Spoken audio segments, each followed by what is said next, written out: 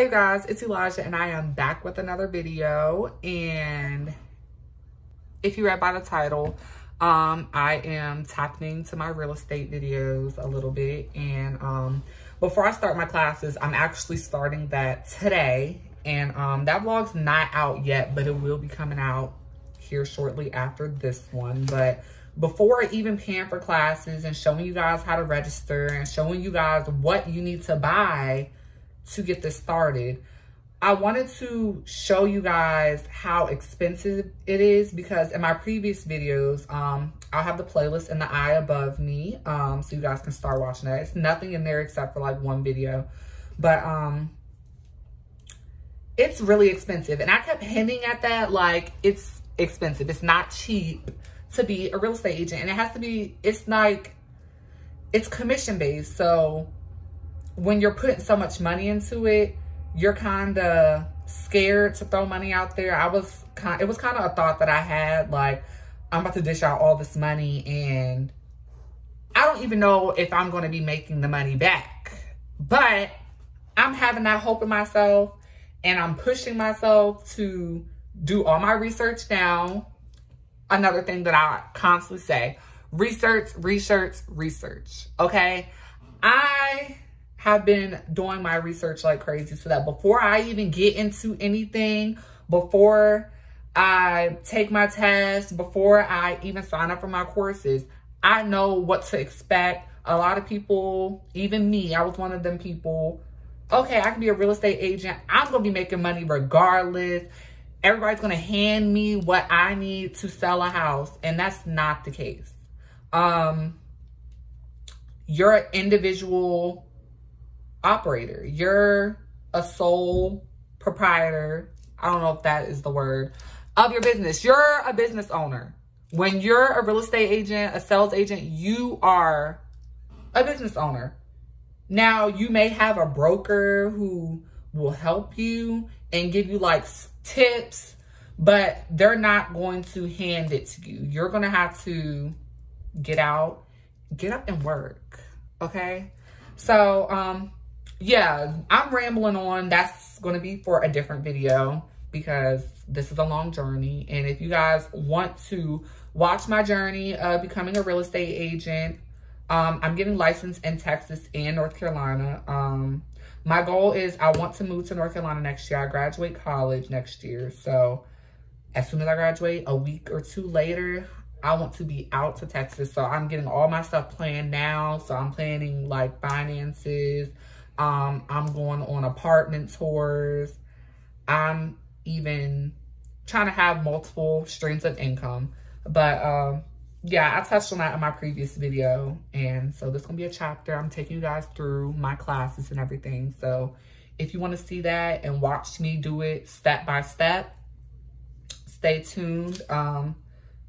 So yeah. Also, if you are new to this channel, please go ahead and hit that subscribe button. It'll be really appreciated. And like this video. Even if you don't subscribe, like this video, guys. Help me get it out to more people, okay? Let this become another stream of income for me at this point, okay? So yeah. All right, so if you read by the title, I am talking about the cost of becoming a real estate agent. I may be missing some. There may be more because some people do different things, but in specific, a lot of the videos that I watched, they used a lot of things to help them out in their process, training coaches and stuff like that. And I'm not going to put all that, but I'm going to put the main things that you're going to need to do. You're going to need to spend this money if you're going to become an agent. Okay, so just be prepared. Like, unless you're just big balling, go ahead. But some of us aren't, child. So, yeah. So let's get into startup costs. I'm gonna be looking down because I have notes and I filled this whole notepad up. So that just tells you it's a lot going on. So first is your pre-licensing course. That is what I'm actually signing up for today. So that's the class that you have to take before you could take your exam. So you have to take an exam for your pre-licensing course, and then you have to take the national and the state exam to actually get licensed. So the class that I looked at is called Fast Track. It's for Texas. I don't know if it's for different states, but I'm looking at around $350. They do have cheaper ones. It's completely online, so that may be like really hard. If you wanted to go face to face, it's most definitely going to cost you more. But I'm doing online, and it costs $350. You move at your own pace.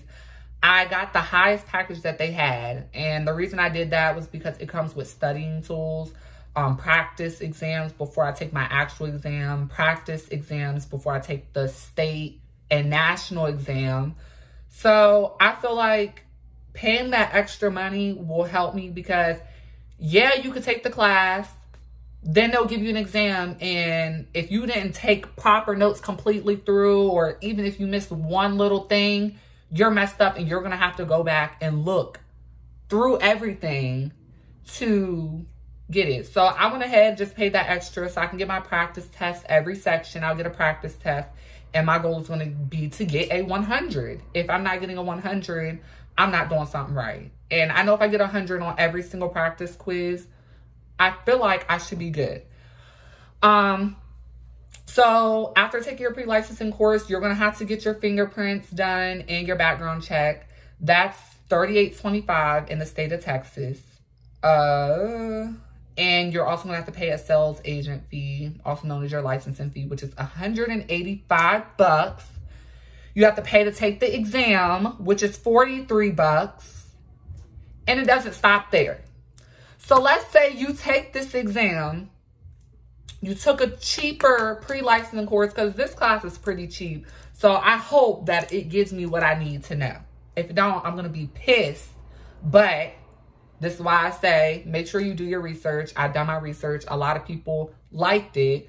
So I'm giving it a try. But I'm paying for the highest package so that I am able to get all the studying tips that I can get. Because if you get a cheap class, you're still going to have to pay for your own studying tips outside of class. And you don't want to do that. And you never know what's going to be legit or whatever. But for your pre-licensing course, you can go on the Trek website. And I also have a video on how to get started. That I can put up in the eye now if I remember. But it's also in this playlist. I have a playlist for my real estate journey. But all those things that I listed, the sales agent fee is just a fee that you have to pay to get licensed. Let's say you fail because you didn't get a good class, or you didn't pay attention, or honestly, the test is just hard. That's what I hear. The test is hard. Nobody has said this test is easy for me. People may say that they passed on the first try, but they're like, it was still hard. The test is going to be hard. That's my thought process. It's going to be hard. Just putting it out there. And so you're paying a lot of money for that. You fail that test and you retake it, you're paying again. Not the $185, I don't think. It's the exam fee, which is the $43. You're going to have to pay that every time you take it. And I think you can only take it 3 times max before you have to take another pre-licensing course, I believe. So let's say you put in an application after you do your pre-licensing, because that's what you're going to have to do. That's why I say watch the previous video so you know what I'm talking about. You're going to have to get that done before the deadline. You're going to have, for the state of Texas, there is a deadline for when you have to have your class stuff turned in after your application. So that's why I'm doing my application a little towards the end of my class, because I do live in North Carolina and I'm going to be commuting to Texas to take my tests and stuff like that. So if your state has a deadline, it may not be the same for every state, but I know for Texas, you have a deadline from after you do your application. You have to have all of your documents turned in. You have to have your fingerprints submitted. You have to have your class. Like, it all needs to be done. If not, it's like another over $100. So save yourself the trouble. Save yourself the trouble. And then there's it doesn't stop there, but that is just the main things that you need to even get started. So you're looking at about, well, I'm looking at about $600, but I've seen some people, it ranges up to $1,000. Some people pay $600 just for their class going face-to-face. So me, I can't do the face-to-face. I'm in a different state. I'm a college student. I also work. So I just don't have the time. So I'm going to do the online, and with the online, I get to move at my own pace, which I actually like. There's also going to be a renewal fee every 2 years for the state of Texas. So I don't know if you're going to have to take another exam, but I know you're going to have to pay this $110 to be a sales agent to renew it every other year. So that's not a lot, but it just still goes to show it never stops. And honestly, it's still not done here. That's the every other year, but you have monthly payments, and there's just still other one-time fees that you have to pay. But the ones that I listed before this are just ones that you need to become an agent, not to start working or anything. There's an inactive license and an active license. So once you take your test and everything and pass your exam, you have an option to go ahead and activate your license by signing with a broker. Or you could just leave it inactive for the 2 years if you want and renew it. But, you know. But if you choose to activate it, these are fees that you will then come into. So when choosing your brokerages, you have to pay close attention because a lot of places charge desk fees, brokerage fees.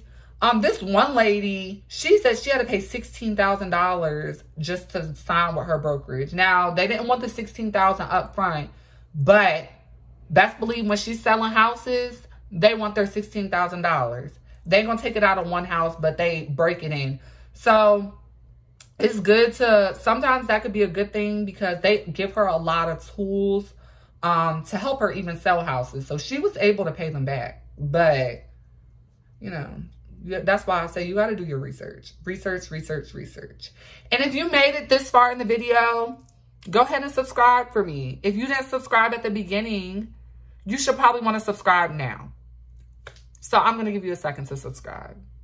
And like this video so that it can be shown everywhere.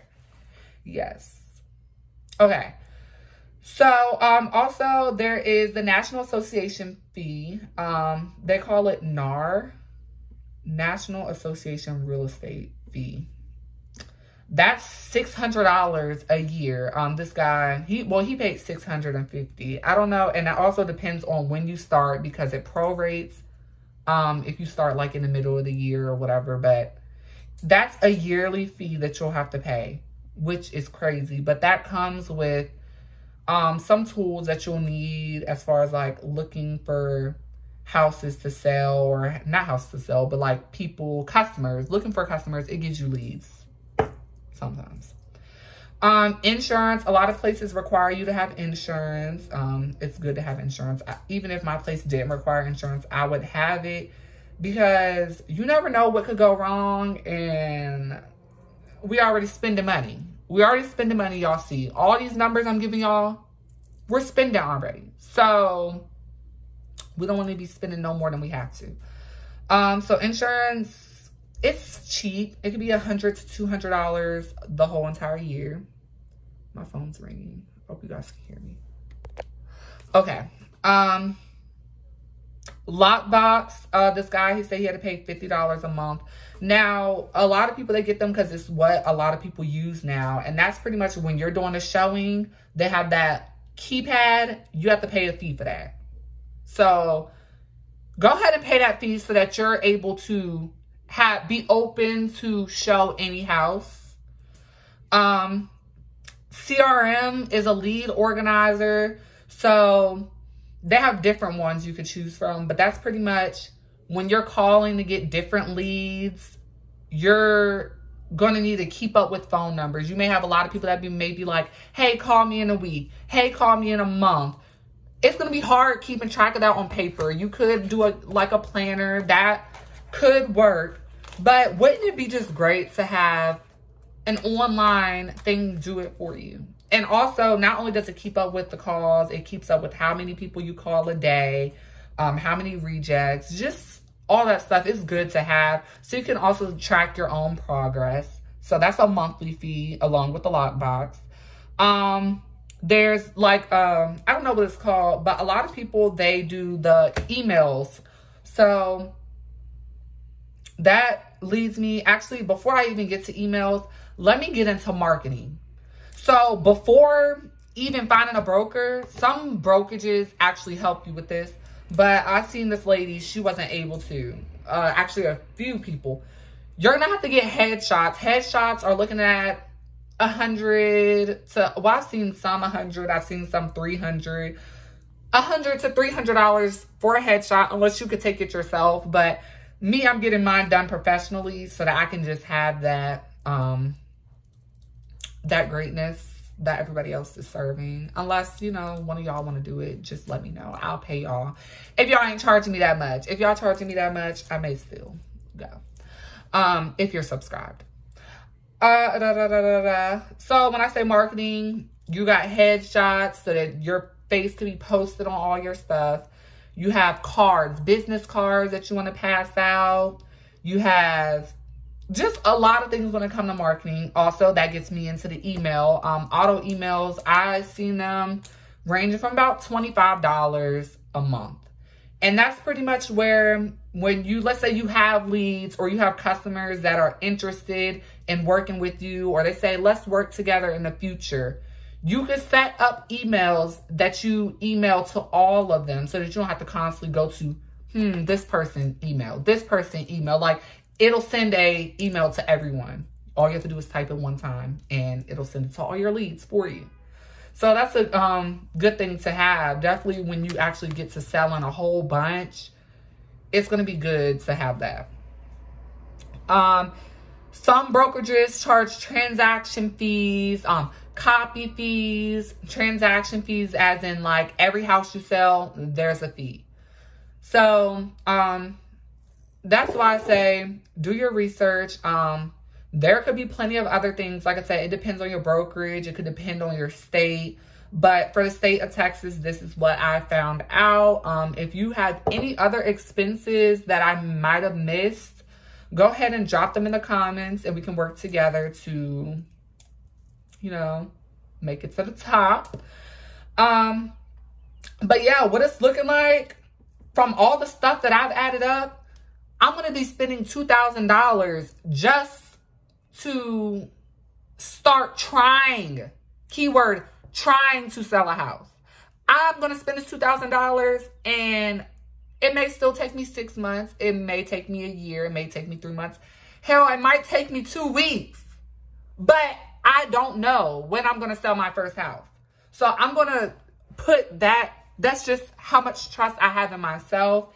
And you should trust in yourself. If that's something that you really want to do, don't let the money hold you back. And that's not what I'm trying to do. I'm not trying to scare you or anything, but I'm just trying to let you know, be ahead. Do your research. Know what you're going to have to spend. Know what the job consists of. Know how draining it is. Like, I see how draining it is for people. I've been doing research.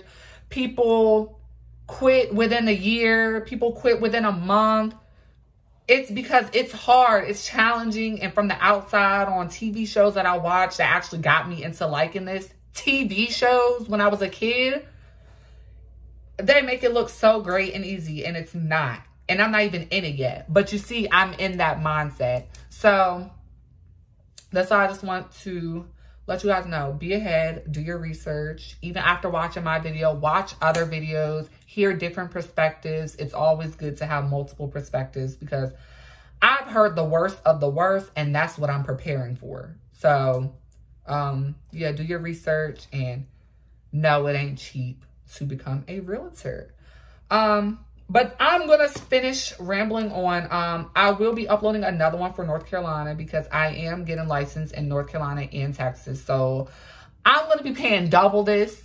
And then also, because I'm commuting to Texas, I'm having to fly, pay for flights, hotels, rental cars. so that I'm able to go do my test. So hopefully, I even have so much hope in myself that I'm going to be paying $500 for a flight, hotel, and a rental car for a weekend to go take my test, because I'm just so sure that I'm going to pass. And yeah. So yeah, subscribe for me, guys. If you are here specifically for the realtor, my real estate journey, go ahead and like my folder, my playlist. It's in the eye somewhere, or you could just go to my page and you'll see it. And yeah, that's all I have for you guys. Thank you guys for watching. Leave any comments, any concerns, any questions. I'm willing to do the research for anybody, because it teaches me something. If I don't know it, then I will know it after researching it for you. So yeah, thank you guys.